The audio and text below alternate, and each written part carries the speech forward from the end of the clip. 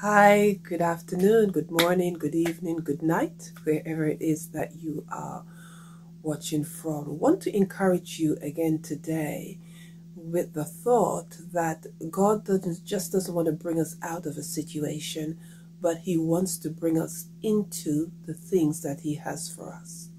When we go back to Exodus chapter 12, one of my favorite passages in the Old Testament, you will begin to see the children of Israel coming into that last plague, the killing of the firstborn, as God started to deliver them out of that Egypt situation. And so Egypt was about to experience the wrath of God, as it were, in this last plague. And so when all of that had happened and all of that was over and done with, they were given instructions to kill the lamb, to put the blood over the doorpost, and also to be eating the lamb in its entirety inside their houses behind closed doors. And when the angel passed over, the death angel passed over, then they would be secure from the plague that was killing the firstborn sons. And so as that took place and was over, and God now was delivering his people, Pharaoh decided to let them go after all of that, and God was take his people out, that he didn't just take them out to be wandering around somewhere. He didn't just take them out to leave them on the beach. He didn't just take them out to say, oops, there's the Red Sea. He didn't figure that and just, leave them.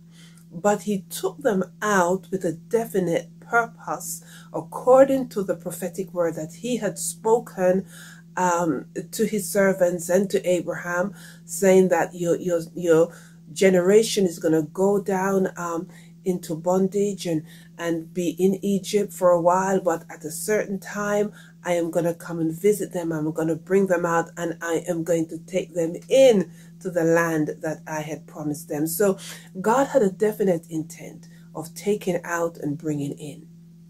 I want to encourage you today that God's plan for your life is still the same. We have just come through and is coming through the situation of a plague that was stalking the land, and confinement saw people in their houses, even at Passover time, around about April the 8th, having their Passover behind their closed doors with their families. We were actually back in the book of Exodus chapter 12. We understand that as we come out of that situation, 50 days later, we were heading towards Pentecost. And what we also understand is that if God gives us a literal prophetic representation of where we are and were in his time frame, then the prophetic interpretations still continue. The prophetic imagery is still there. It might not be literal in how it was in the Bible, but in the spirit we can understand that things are happening, and God had still enacted a deliverance for his people. It still caused us to be behind those closed doors and to be pleading the blood over our lives and over the lives of our family by faith on the doorposts of our lintel, as it were, was the blood of Jesus Christ. And now we are in this position where we understand that just as the Holy Spirit was poured out at Pentecost, that there is a fresh outpouring, a fresh revival, a fresh stirring, a fresh awakening that has come and is coming to our spirit. And if we are listening with the ears of the Spirit, we can begin to say, even as Elijah did, that there is a sound of abundance of rain. And we're not just saying it verbatim because he said it, we're saying it because we hear the sound.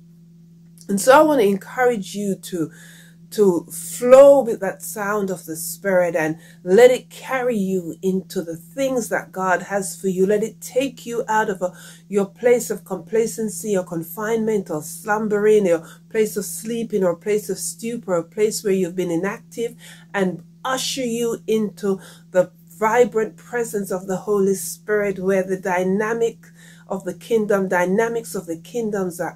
is happening, where the miracles are breaking out, where the river of God is flowing, where the peace of God is resident, and where you are experiencing him as never before. I want to encourage you today that God is bringing you out and has brought you out, but his intent is to bring you in to the fullness of the things that he has for you. What are some of the things that he has promised you? What are some of the things that he has declared over your life? I want to say to you today that as you think on those things, remember that God's word is sure and that he's not only bringing you out, but he's also bringing you in. Let's cooperate with him. Let's work with him.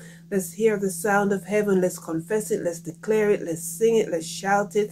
Let's dance on it. Let's believe God's word and be convinced of what he has said and walk with him, even though sometimes he will have to part Red Seas. But let us be encouraged as we look back at scripture that the God who parted the Red Sea then is a God who will part the Red Sea now and take you and I into the promise of what he has for us, and that we will occupy it and we will be the remnant that he has raised up, is raising up to do the work of the kingdom in this season. God bless you. See you again.